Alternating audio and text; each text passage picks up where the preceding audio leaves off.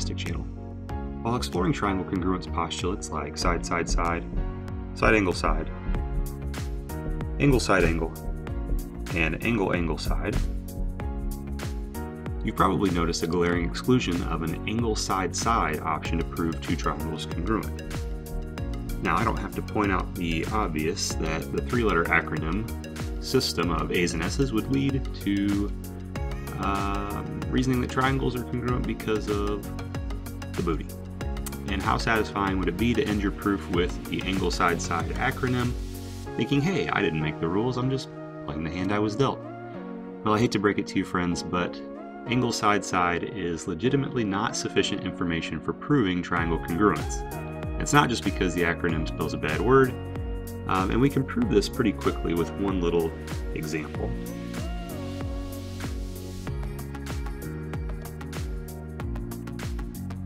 So, let's say we had two setups.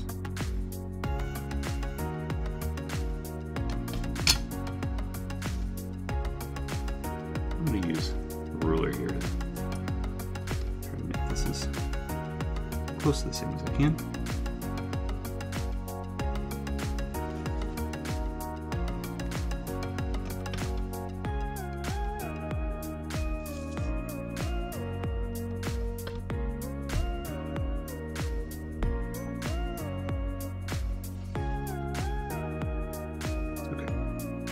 So let's say we had a situation where we wanted to use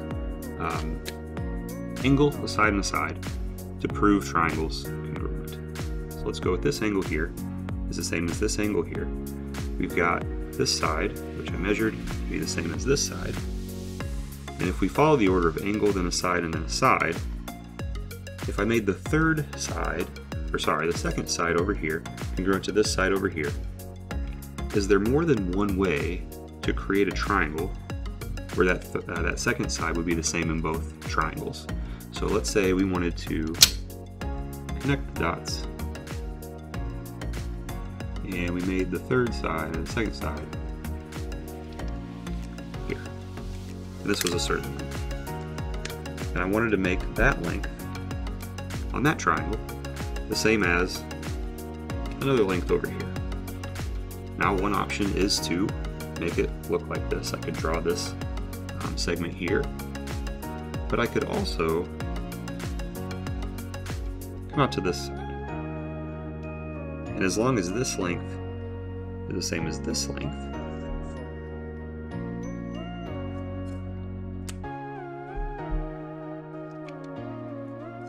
and if I connected this side right here, now I've got two triangles that follow the path of an angle, a side, and a side, angle, side, and a side, yet they aren't congruent to one another. These are different triangles. So, angle, side, side in this case does not prove that those two triangles are congruent. We have two different triangles with that information marked of angle, side, side.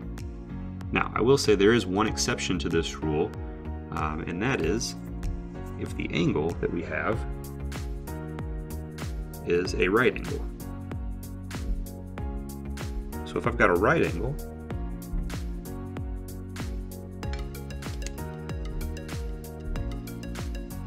and I mark a side, and I create a triangle with a third side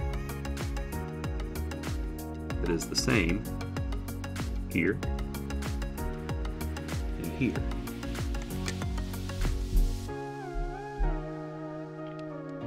Okay, that side being the same here and here will create a system of two congruent triangles. Okay, you might think, well, that is angle, side, side. It is angle, side, side, but that doesn't work in all cases. It's only if this angle right here is a right angle. In this special case, it's actually got a name to it, a specific name. It's called the hypotenuse leg theorem, which you can find a full lesson complete with guided notes on this channel.